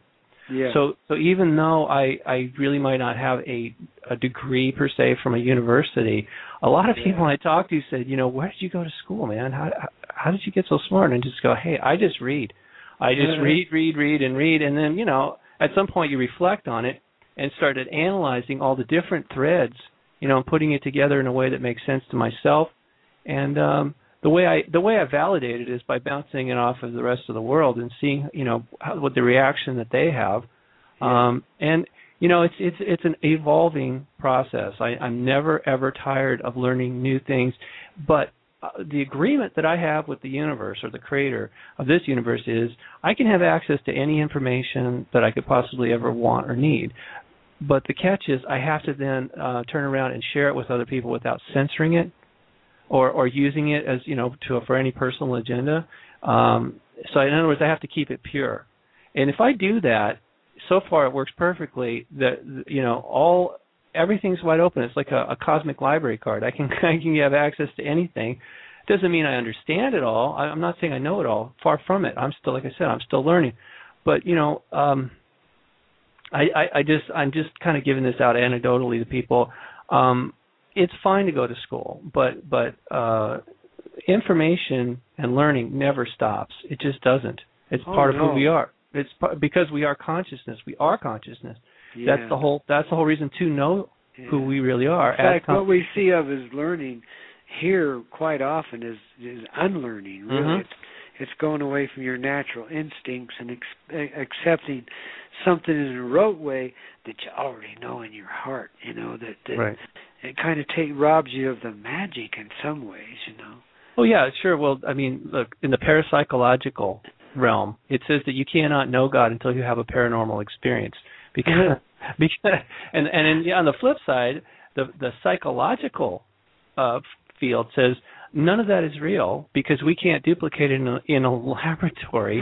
Therefore, it's not valid. So they're leaning this way a little more. I know. They're starting to validate such things. But boy, don't take it into court and law, Inspector. No, man. No, absolutely not. Because actually, funny you should bring that up. I reported in my first book. It's something else I learned is that the original title or name of a psychiatrist, not a psychologist, a psychiatrist who can legally prescribe drugs, is called an alienist. and I wanted to know, huh? An alienist, actually, and it's because of this phrase right here. It's because they can place a lean. So if you take the word alien and you break it up into a lean, yeah, a lean, it means literally they can. It's a French thing. To alléguer, it means to bind. They have the legal authority to lock you up. Yeah, isn't that crazy? Yeah, well, literally it is because they are. A lot of them are nuttier than the people they condemn. Yes, they are. That's right. But that whole thing's going to fall apart. But it's just a funny thing. Like a lot of people don't know this, but the alienists are the ones that tell us whether or not what we experience is real or valid. I mean, what? How did they become? How did they get to exactly? Like yeah. that? Who gave you authority to validate me? I mean, yeah. I may not even validate you, buddy. Get out of my sight. Yeah, it's well, hey, it's just part of the process we're going through here. I thought it's very interesting, the exchange of ideas and information we're having tonight, and I think this has really been one of my better shows, having you. I love you, on. Man. You're a flatter boy. No. I'm telling you from my heart, Coyote, that I think you're right. You and I do speak the same language, and I think we kind of intimidated. This is not many people called in tonight, but Mark, if you're out there, I appreciate you calling in, and I just think you and I needed to have this conversation publicly, because I'm sure even though a lot of people didn't call in, they were listening, and with their hearts, you can feel them. Yeah, just feel them. They're out there, and there'll be many more that will listen to it later too. That's exactly how it works. That's right. Yeah. So. Okay. Well, I'm going to give you the final word. So we're winding up here. Only got a few minutes left. Well, guys, let old Grandpa Coyote tell you that I love you, and the atomic bomb isn't a necessity in your life, but if you want to have a little fun sometime and help yourself along on the awakening journey, or just get a good laugh, but be ready, because it's not just a laugh. It's Coyote mess, but the atomic bomb, it's a cool experience. I think you'd like it. At least a lot of you would. And you can get a signed copy of it if you go to my website called thehealingwalk.org. and click on the link for the atomic bomb. And you won't get it in time for Christmas. Forget that. But if you want to go that way, hey, just give it a shot. But main thing is, we love each other. Just try to be as open and prepared as you can be. I'm on YouTube. I've got a Peter Coyote, that's my channel there, and Coyote's always spelled with a K in my family. And I'm on Vimeo.com too, same way, /Peter Coyote. I got a channel there too, so got some real fun videos. Take a look at those too. There's no charge. I mean, it's all free. So Great.